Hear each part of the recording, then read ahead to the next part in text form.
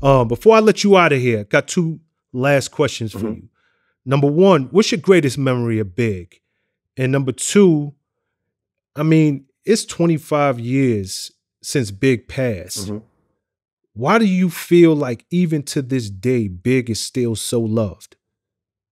All right, well, the first question is my favorite memory of Big, you said? Yeah. I never really shared this one before, but one time we was in Jersey and at the crib, and I was in his room and shit. And he was on the phone talking to somebody, laid down in his bed. And I was in the crib doing something. I forgot what I was doing. I don't know if I was in there dancing. I don't know if I was in there saying some dumb shit or something. And whoever he was talking to, he was like, yo, this little nigga cracking me up right now. He just got me feeling like I got a little brother right now.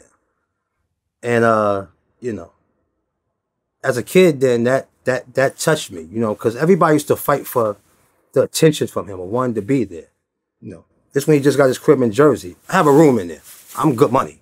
You know what I mean? Like the way he just treated me, it wasn't like I was a little nigga. It's like I was a little nigga when I needed to be. When shit going down, I'm gonna hold my little brother by his shirt. But then when it's time to get grown, I could grab the champagne, pop the champagne too, grab the mic and jump on that stage. You know what I mean? I'm grown enough too. I can grab the magnums and I'll go upstairs and I got 4, 5, 21-year-olds up there lit.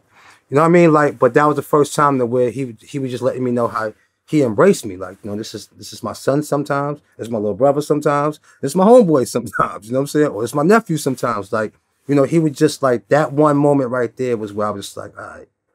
You know, that made me feel good. You know, it probably ain't meant nothing to him thinking about it at that time. He was just on the phone rambling with somebody. Was like, yo, this little dude just got me feeling like I got a little brother right now. That's just getting on my nerves because I was in there doing something crazy, but I never forget that. And that just made me, you know, it made me feel appreciated. It made me feel loved. Like, all right, he really fuck with me. You know what I'm saying?